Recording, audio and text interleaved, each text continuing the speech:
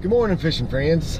Jason here. Got another episode with Clear Fork Bassin, and today me and James will be traveling out to a lake I've never been to before, but it's a lake that I have a possibility of fishing a tournament at this year. I could choose between it and a couple other places in that same area. So the name of the lake's Plum Orchard, so we're going to try it. It's only about a 200-acre lake. It's no real big lake, so should be able to cover most of that today, hopefully. But we're gonna have a good day on the water. Hopefully, I've been out of commission for a week or so with some personal issues and everything, but hopefully we're getting right back on track here now, and we'll be healthy and ready to go. So let's get out on the water, go pick up James and get at it.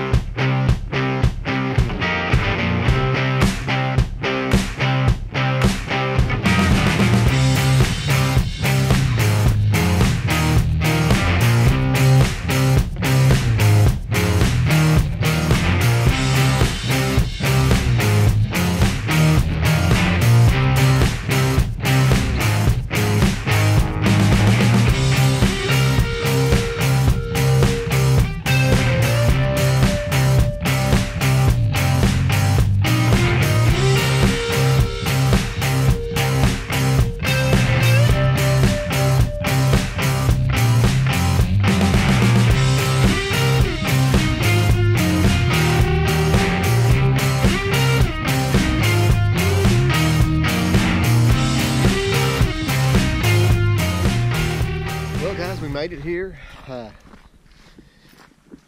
Just about to launch the boats, and there's a view of where we'll be taking off from. Let's get out on the water and mess around a bit. Got my first one of the day, guys, on the jig. KLM trailer. Evilution jig. Fish number one, tossed it right in by those trees. He hit it pretty hard. I tried to tell the GoPro to turn on, but it wouldn't turn on. But let's see what we got here.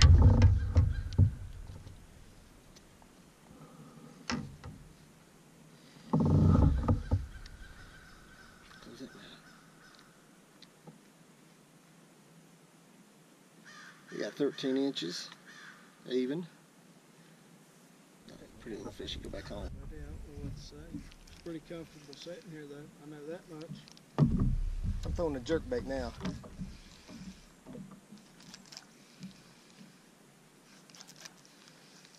don't get nothing here in a few. I'm gonna go back to the jig and hit the rest of this hole. Got another one on the jig, right in the same spot. I hooked him in the bottom of the mouth, dude. Hooked him right under his tongue. It's a little fella. Had to reach up and push the button on my recorder. Nice. Dude, they're killing the jig. He tore that. I told you I thought I missed him because he'd hit it twice. Now if it ain't no way he'll come back, and he sure enough did. Color G. I've got my favorite color from KLM, kickncraw, dark pumpkin brown copper flake, and I'm using this Evilution jig. I missed one.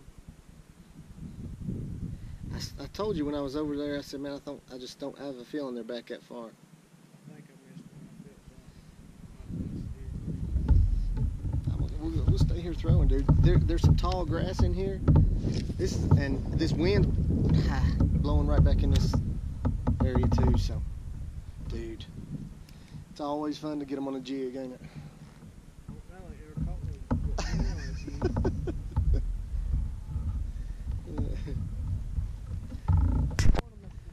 Ain't gonna be when I might get my limit. But I don't think that last one would have made the cut.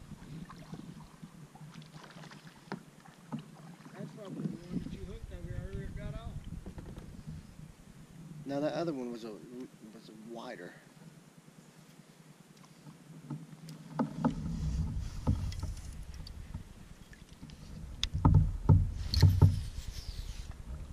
They're just right off his point, dude, and coming right into this little cubby hole, dude.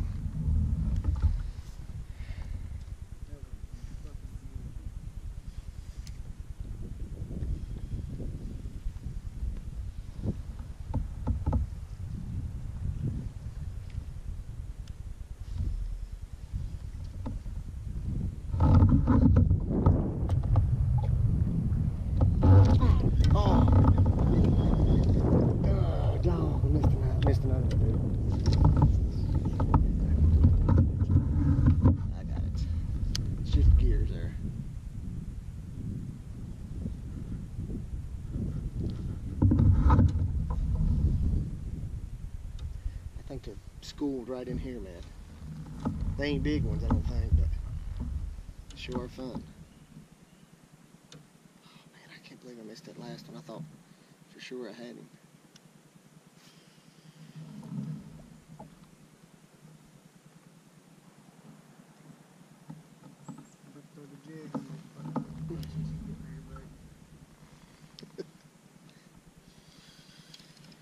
Fix right now. So I'm still thinking that they're still chasing them crabs. They're chasing them crabs. Crawdads, yeah. No, crabs. I'd like to be doing some ocean fishing, dude. A little bit of offshore fishing.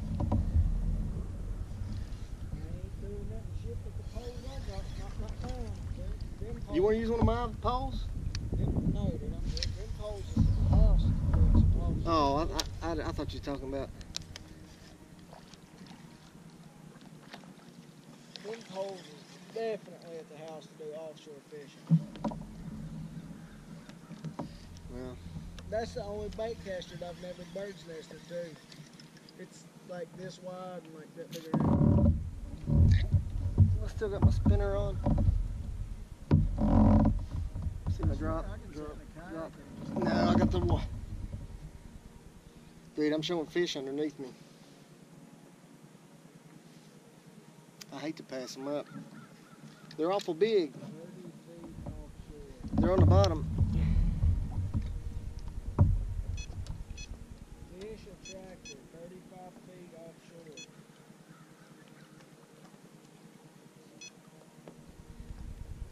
What? Fish attractors. 35 feet offshore. Well, there's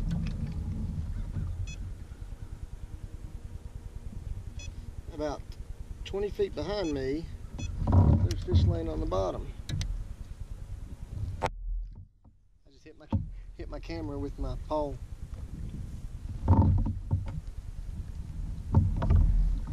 Over there's a boat. What kind of a offshore tractor? What the? I've never heard of that. That's what it says. I can read. Barely, but I can read.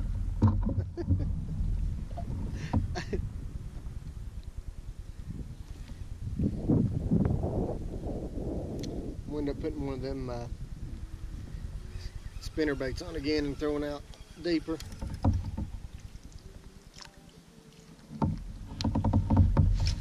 Let's bring it out and bring it in. What do you say, guys? Relaxing, maxing, and cooling and shooting some b-ball outside of school here. Fresh Prince. Well, let's see if that a fish attractor attracts it. We're gonna get in this structure and catch some fish, brother.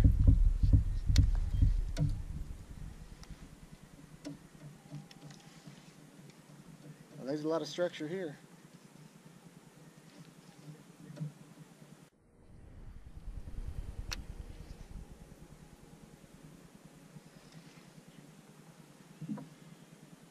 Here's that squirrel.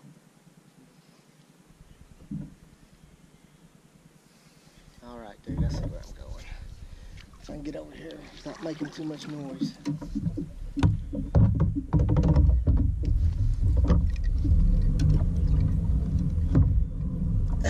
I know they would on the river, dude. If I had it away, I'd have been on the river today.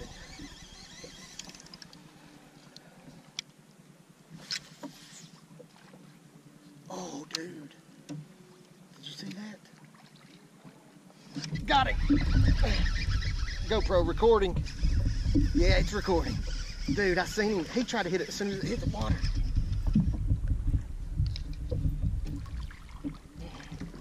Yeah. Now that's a chunk there.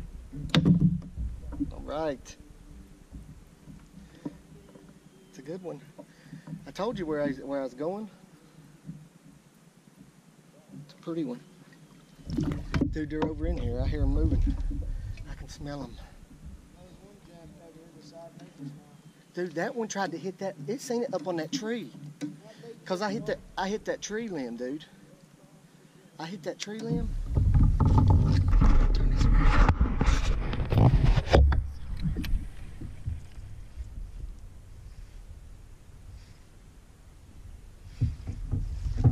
Got him. Yep, that's where they're at. They're down here. Oh, he spit it out. He threw it out. This is where they're at, though. Bunched up down here.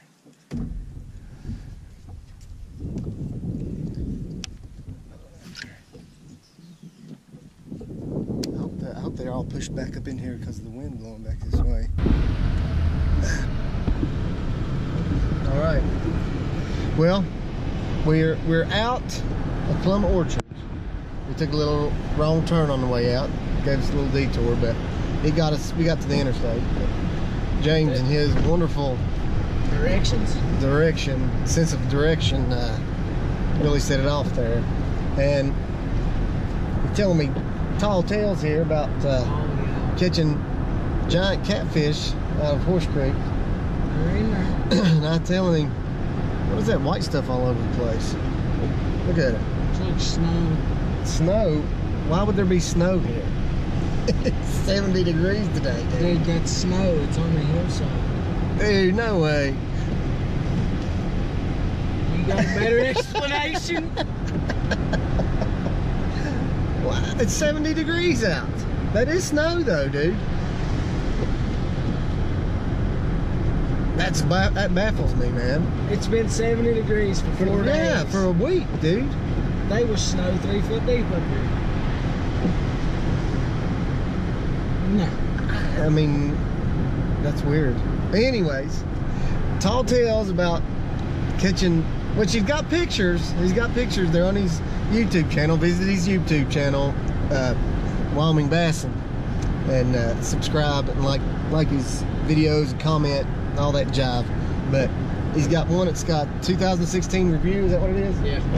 And it shows some of the catches he had. But I don't know. I've caught lots of bass out of Horse Creek and trout, but lots of stock trout. But every bass I caught there had been 2 or 3 pound at best. But I've heard all kinds of tales about people catching big bass and big catfish out there. And James is trying to say the proof's in the pudding on that channel, I guess. It's in it, dude. I'm telling you for a fact it's in it. You just got to know where to fish them and what time to be there. Well, my granny, we're going to go and we're going to take you guys with us. And we're going to see if we can get on some of them catfish. When's a good time? Around May to June. Well, it's going to be a couple months. Released on the water is about 63 to 67 degrees. That's precise. That's precision. That's throwing me off. That precision is throwing me off. I keep up with the catfishing. Like I said, the best thing's been the last couple of years. Catfish, I've been all my life. I mean, I hate getting behind a big old truck. They can be annoying. But, you know, that's pretty much, well, we caught 4 or 5 today, and some got away. James got broke off once. But it was a good day. It was a good day. Tomorrow, don't get to fish tomorrow, but we'll be back at it. Hopefully I'll be back at it Wednesday.